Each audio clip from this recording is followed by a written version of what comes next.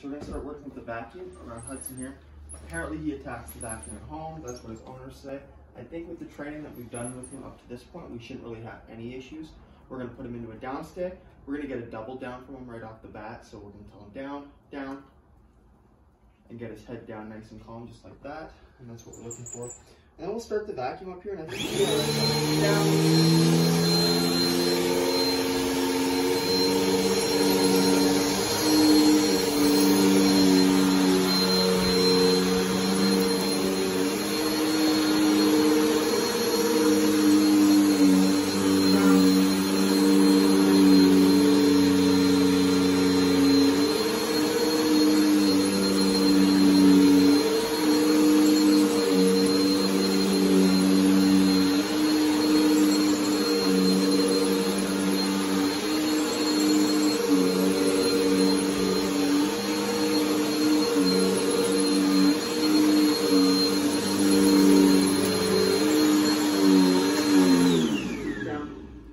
this is the first time we've had the vacuum going around him.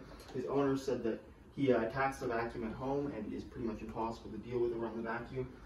And we haven't done any counter conditioning or anything. This is the first time the vacuum's been out and on since he's been here with him around. And this is his response to it. So, you know, you'll see a lot of those people that spend so much time doing like counter conditioning with this sort of thing, especially with fear or reactivity towards something like a vacuum. Like I said, he was attacking it, and maybe he was afraid of it, or maybe it's just because of the state of mind that he was in his home. That's the behavior that he thought he was allowed to get away with, and that he thought he had to practice, and nothing was done to stop it. So, like I said, we haven't actually done anything to stop any behavior here other than using the behaviors that we've already taught him, and the obedience cues that we've taught him are calm on command, and just the general state of mind that he's expected to be in the home. No matter what's going on, right? Like whether the cat's running around or whether the vacuum's going or somebody's knocking on the door, this is the state of mind he's expected to be in, and he knows that. He's 100% clear on that. You know, a little bit of lifting up of the head and stuff, a little bit of nervousness around what this new thing is that he's never really had this kind of an interaction with, but not attacking it, right? No interest in attacking it. Down. And we can control that very easily with a down command, a little tap on our remote collar to let him know that we want him to settle. We'll turn that back on.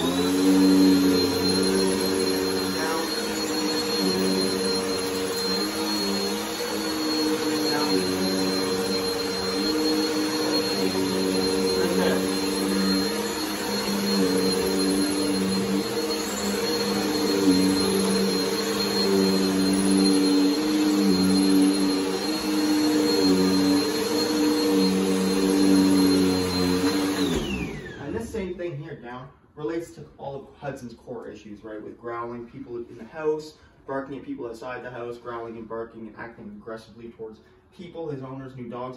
It's all from the same place, the same state of mind as it is when he thought he could attack this vacuum, right? And again, we haven't really seen any of those other behaviors I just mentioned, just like we didn't see him attack the vacuum. And that's because the state of mind that we've trained him to be in and the way that we've taught him to handle these situations. You can see when I tell him down, he actually turns his head away from the vacuum, looks away from it and avoids it. And that's the same response we want when maybe a new person comes into the building or something like that, right? Previously, he would get overworked, he would get over-aroused and right away move towards it and act out aggressively. Now he knows an alternative behavior, which is lay down and relax, relax, down. And that's what we can get, right? And that's what we can teach him to associate with when we're moving around the house, or something new is moving, or something new starts like the vacuum, or comes into the house like a person. This is the same thing that we want, right? The same kind of behavior and the same reaction. So yeah, people will spend a lot of time having that conversation, having the wrong conversation, using things like food or something to maybe bribe the dog with, which obviously isn't the purpose of counter conditioning, to bribe the dog, but that's what most owners and even a lot of trainers end up actually doing. Is just bribing the dogs in those situations, you know, putting a bone down there so they're distracted while the vacuum's going. Things like that, and that's not what we're looking to do with Hudson here. We're looking to make sure he understands that it doesn't matter what it is, that's not the appropriate response, right? Reacting aggressively, attacking it, moving towards it, or even acting like it's yours in any way is not the appropriate response. This is, right? And that's what we're looking for. So, like I said, that was the first time, you just saw it on camera, that was the first time a vacuum had been started and pulled out around Hudson. His owners claim that he attacks the vacuum a lot at home, so that just goes to show that it's not, you know, it's not a behavior that's associated with vacuums or some fear of vacuums. That's maybe a symptom of a larger core issue, which was the wrong state of mind for Hudson to be living in. And now he's doing a lot better, as you can see. So.